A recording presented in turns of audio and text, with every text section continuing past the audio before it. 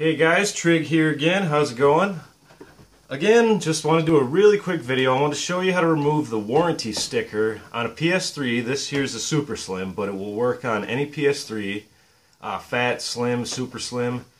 I'm going to tell you how to remove the warranty sticker. That's that bad boy right there.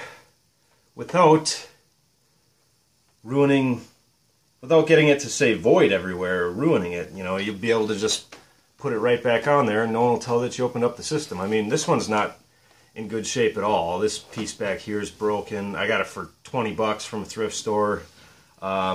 Needs new laser assembly. I'll get to that at some point. For now, I'm just going to show you how to remove the warranty sticker without permanently damaging it. Alright, so first things first, we need our heat gun. You could probably also use a hair dryer. I happen to have a heat gun, so I'm just going to use it, and I'll set it on low. Give it a few seconds, just let it warm up. There you go. And I like to go with these things so the heat's going away from it. You know, you don't want to go at it from this side and get too much heat in the vents here and damage something. So, nice and evenly.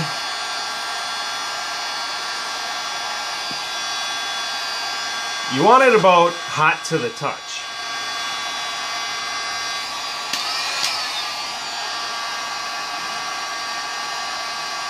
Really doesn't take long at all.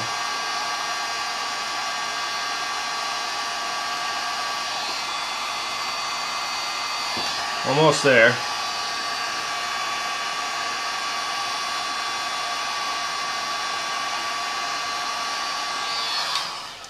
Go ahead and try that. Very carefully, get your fingernail under there. You could always also use a razor.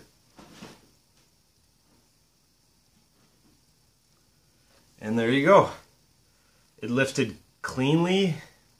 It's not in very good shape anyway. Like I said, this PS3 is in rough shape.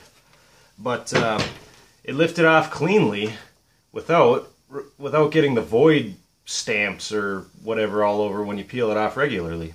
So you can just put it right back on there and no one will know that you opened up the system. Alright, take it easy and keep on gaming.